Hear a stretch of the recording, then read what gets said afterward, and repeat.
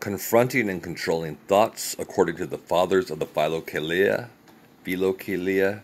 by Anthony M. Coniaris. According to the Fathers of the Philokalia, Light and Light Publishing. Table of Contents. The intellect, or nous, in Orthodox spirituality. Nous, mind, is a spiritual vision. Nous as a hegemonikon, or helm. The nous, intellect, is not present in everyone. The intellect is a gift that saves the soul. The purified intellect is the spiritual eye. More comments by church fathers on the intellect. St. Paul on the law of the mind and the law of the flesh. Descend with the mind into the heart. A union of mind and heart. Descending with the mind into the heart through the Jesus prayer. More on descending with the mind into the heart. A head in the heart, faith. When we think, we are praying. The journey within, the heart, the faculties of the heart. The heart is the command center, the conscious mind, the unconscious heart. The struggle between the conscious mind and unconscious heart. Fill the vacuum with God. The importance of the heart. My son, give me your heart. The heart is the center of our being. Logismos, or thought, precursor of passions, the strategy of the evil one. How Satan uses logos to steal our prayers. You are where your mind is, the greatest kind of love, the example of Jesus. You are what your thoughts make you. Thoughts are powerful. So, at this note, there's more here, I guess, to read, but in the table of contents. But I want to stop and say a good book that I would recommend is a book called Our Thoughts Determine Our Lives. And I can do a little review on that book. And I want to mention the Jesus Prayer, and actually a fellow, a colleague and physician friend of mine made mention. She was coming from a secular perspective, but talking about how thought replacement, not just thought blocking, but thought replacement and repetition of a mantra could be helpful. It's found, research has shown, when they do scans or imaging of the brain, actual changes in the mind in a helpful, positive way. So when there's mention of the Jesus Prayer,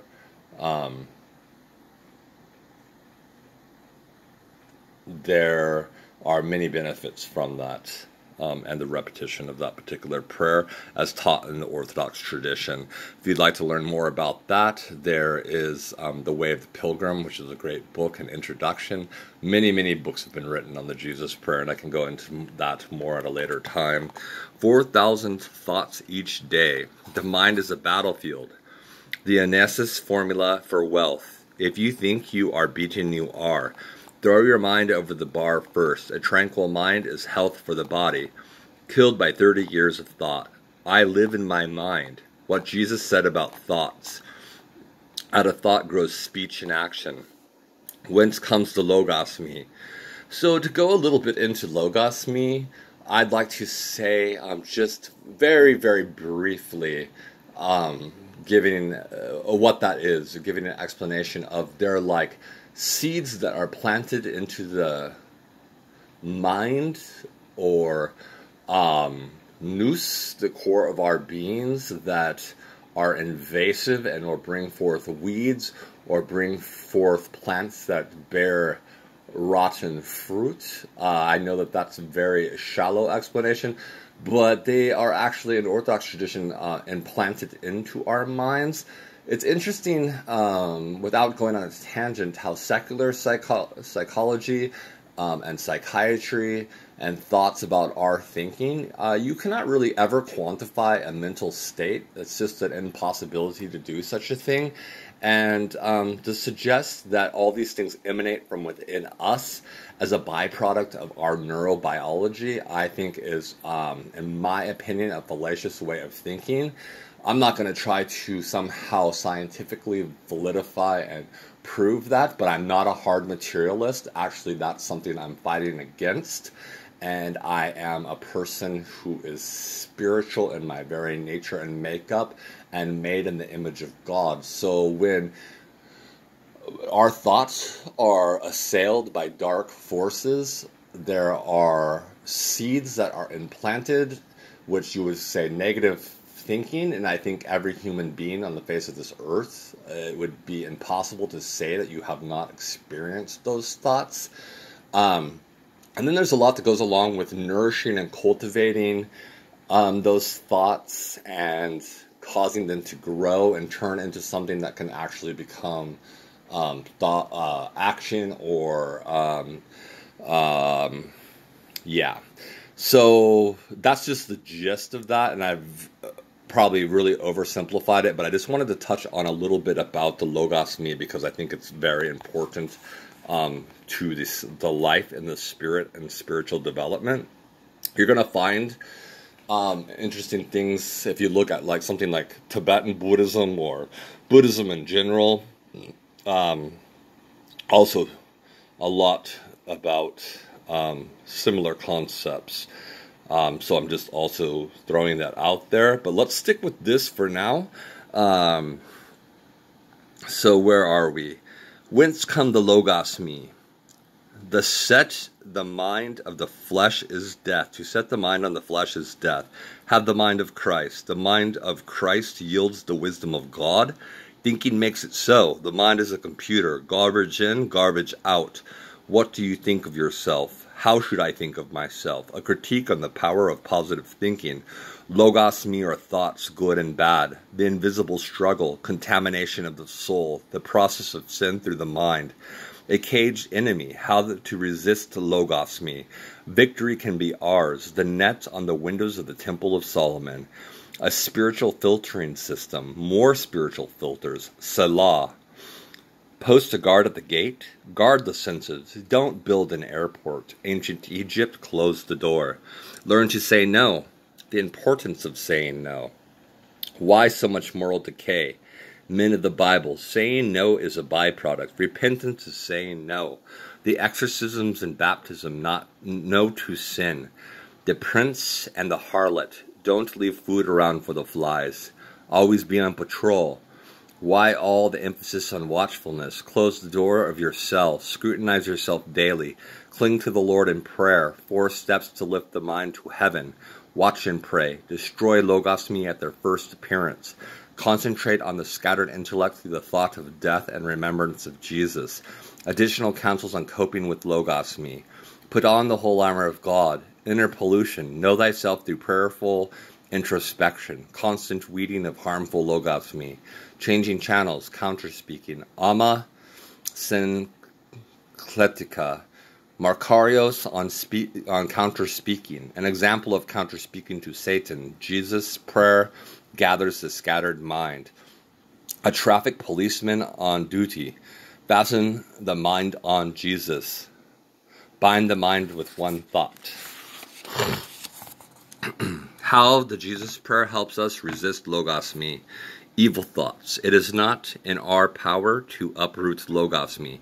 Prayer and vigilance. A mental shampoo. When thoughts are concealed, they exert power over us. Why are you still carrying her? Empty your mind of sinful thoughts. Fill your mind with God. A Japanese custom. Holy Logos Me. Tolstoy. Final thoughts from the Church Fathers on Logos Me, the important part of the house. The intellect or nous in Orthodox spirituality. Orthodox spirituality places great emphasis on the nous or mind and the thoughts, Logos Me, that the mind produces. It does so because everything we do begins in the nous or mind. With thoughts, Logos Me, as a man thinks in his heart, so is he, we read in Proverbs. So let's begin our study of confronting and controlling thoughts according to the Fathers, the Philokalia, with a brief study. First the nous, mind, then the heart, and then move on to the thoughts, Logos Me, that proceed from the mind and the heart, and how the Philokalia counsels us to confront and control them. Most of the fathers will be consulting now on this subject are from the Philokalia, or Philokalia. Philokalia, as you may know, means love of the beautiful. It is an anthology of spiritual writings by the church fathers ranging from the 4th to the 15th century. St. Nicodemus of the Holy Mountain called the Philokalia the treasury of watchfulness and keeper of the mind, the mystical school of prayer of the heart, the paradise of the fathers, the deep teachings of Christ, the trumpet which calls back the grace, the instrument itself of deification. So let's look at what these fathers have to say about the nous mind and the heart and the logos me and the thoughts.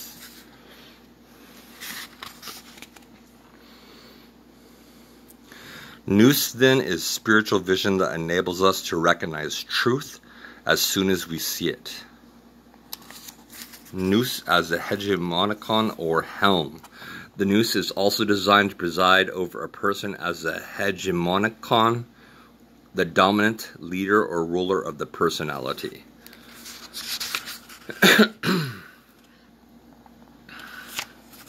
Intellect is a gift that saves a soul. The purified intellect is a spiritual eye. St. Gregory of Sinai calls the intellect nous, a spiritual eye, as does Jesus in Matthew 6:22 or 23. The physical eye perceives the outward or literal sense of things, and from it derives sensory images. The intellect, one purified and re-established in its pristine state, perceives God, and from him derives divine images. Instead of a book, the intellect has a spirit. Instead of a pen, it has a mind and tongue. My tongue is a pen, says the psalmist, Psalm 45:1. And instead of ink, it has light. So plunging the mind into the light, it becomes light. The intellect, guided by the Spirit, inscribes the inner meaning of things in the pure heart of those who listen. Then it grasps the significance of the statement that the faithful shall be taught by God. Isaiah 54:13, John 6:45, and through the Spirit teaches man knowledge. Psalm 94:10. So I read to you about the gist of what this is all about. I apparently annotated this part here. Thoughts are powerful. St. Maximus said, if you do not first sin in thought, you will never sin in deed. As a man thinks in his heart, so he is. We read in the book of Proverbs. We create demons within ourselves by welcoming and entertaining evil thoughts. We create hell in ourselves by welcoming and entertaining such logos me, evil thoughts. As an unknown author wrote, it's the weather in your mind that determines the climate of the day. Change your thoughts and you change not only your life but also your world. You are today what your thoughts have brought you. You will be tomorrow where your thoughts will take you.